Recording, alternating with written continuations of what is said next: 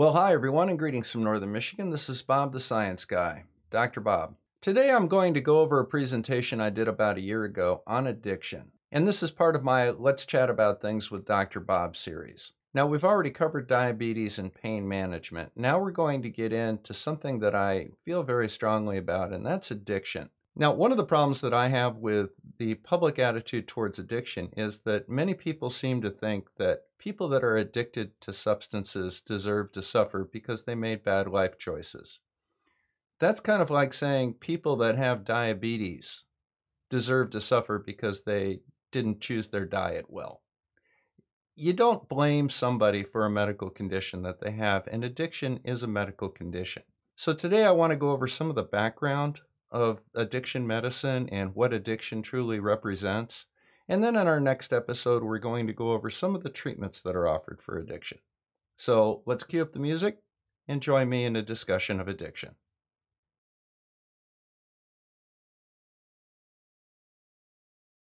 To give you a little background on myself, I've been a practicing internal medicine physician since 1996. While initially I started off taking care of the chronic diseases of adults, I kind of gravitated towards addiction medicine and pain control. I also do quite a bit of work with alternative medicine. It was always my habit to have a talk with my patients when I diagnosed them with a new condition. I wanted them to understand what was going on and how I planned on approaching it and where they were going from here. I started this series because I don't think doctors are talking with their patients quite as much as the patients would like. And although I'm not taking you on as my patient or suggesting medical care for you, I thought that I would share my patient talk with you so you could gain some understanding of your condition. In addition to the series introduction, this is the third episode, the first being diabetes, the second being chronic pain. And today, as I said, we're going to go over addiction. In future episodes, we may talk about alcoholism and perhaps addiction to benzodiazepines. But in this one, I'd like to concentrate primarily on addiction to opiate pain medicines. Now, those of you that follow the news know that we're in the midst of an opioid crisis. And this is because all narcotic or opioid medications are addictive in any dose if they're taken over time. That's just the nature of their chemistry. Now, there's a couple of terms that I think are important. The first one is tolerance.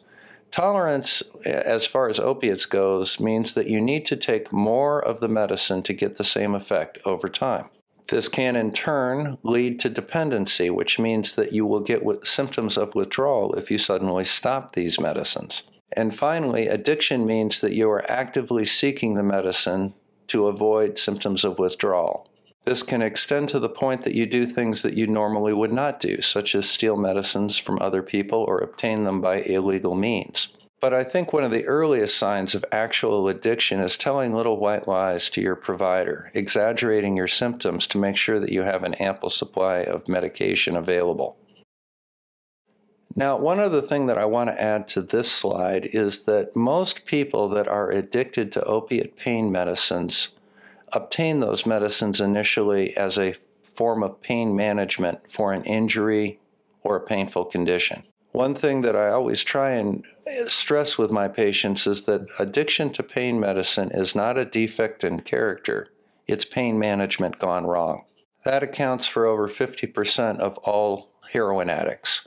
Now, the remainder are mostly people that had errors in judgment and tried narcotics for recreational uses and it got away from them. In this video, I would like to go over the two effective treatments for narcotic addiction. You'll notice that simply stopping and going cold turkey is not listed here, and that is because it has a very high failure rate. In fact, in my opinion, it's more punishment than effective medical care. The two best approaches, in my opinion, are maintenance therapy with methadone or weaning a patient off of narcotics with or without medical intervention. But we need to keep in mind that any effort to wean a patient off does take time and must be done in a stepwise manner. Now, as I mentioned earlier, we are in the midst of an opioid crisis. As you can tell by the graphic, this affects a large number of people, and in fact, in 2015, death from narcotic overdose outstripped automobile accidents as the leading cause of accidental death in young adults. Now, physicians are not blameless in this problem. Back in the 90s, when I was a resident, pain was considered the fourth vital sign. We were told that if you gave narcotics to somebody for pain and they took them for pain, they would not become addicted. And if a patient reported any pain at all, it was considered a hit on our JCO evaluations. The resulting massive increase in narcotic prescriptions being written by doctors started this epidemic. It's come to the point now the states are actually cracking down on it, limiting the amount of prescriptions that can be written. As a result of the excessive number of narcotics written for in the early 90s and the addiction problem, we've actually swung the opposite direction, and now it's very difficult to obtain adequate pain control, even for people that clearly need it. This has reached almost absurd levels. In fact, when my daughter's cat had bladder stones removed, the veterinarian sent the cat home on Neurontin, which is an anti-seizure medicine rather than actual pain medicine. One good thing that came out of this is the DATA 2000 office-based treatment with buprenorphine.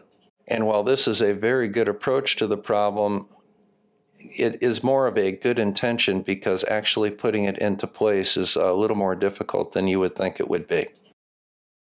Now let's go over the physiology of opiates and addiction in some detail. Your body has something called mu receptors, which are actually like locks, and the narcotics or the opiates are the keys to those locks. In short, if you take an opiate, it binds to one of these receptors and triggers a response, and that response is to change your perception of the pain to the point that you no longer feel that pain as pain.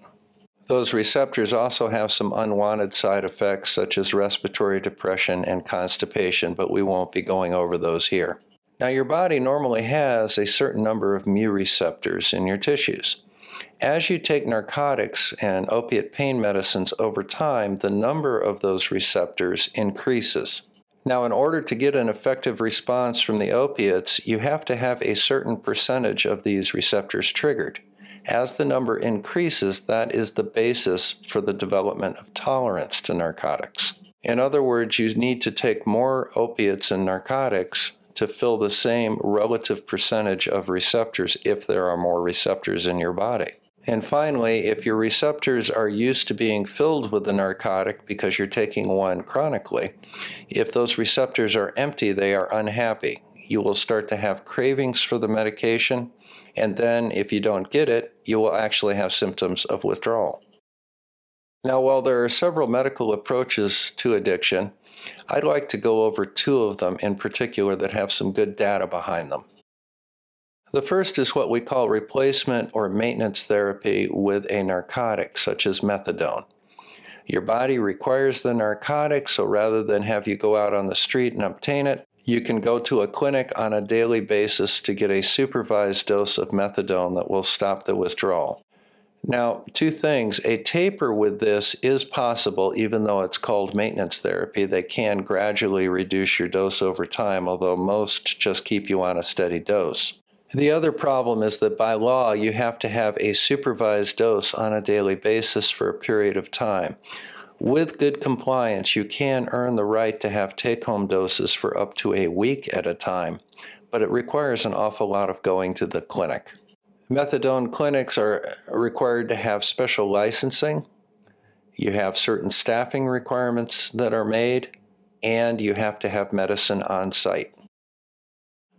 A second approach is what they call a DATA 2000 waiver, which is an office-based treatment system that any physician can have. It involves a weak opiate called buprenorphine, which fills the mu receptors but does not elicit an effect.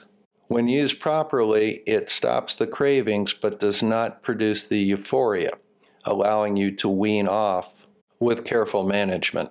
This does require special training, which lasts about 8 hours, and a special license from the Drug Enforcement Agency. Patients can fill their prescription for up to a 30-day supply at a local pharmacy and continue on with their daily lives. In both methadone maintenance and buprenorphine treatment, supportive counseling to treat the root of the addiction is suggested. Unfortunately, there is a tremendous stigma with addiction to narcotics. In fact, you can even see YouTube videos mocking people that are addicted to narcotics.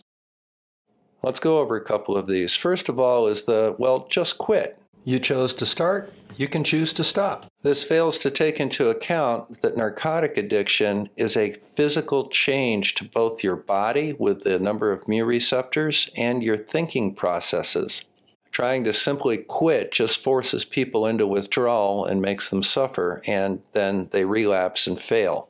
The second is it's their own fault. It's a mental weakness. It's a lack of moral character on their part, and they deserve to suffer. Most people are hypocrites because what they'll do is they'll say it's their own fault and then not mention the fact that as a result they should suffer.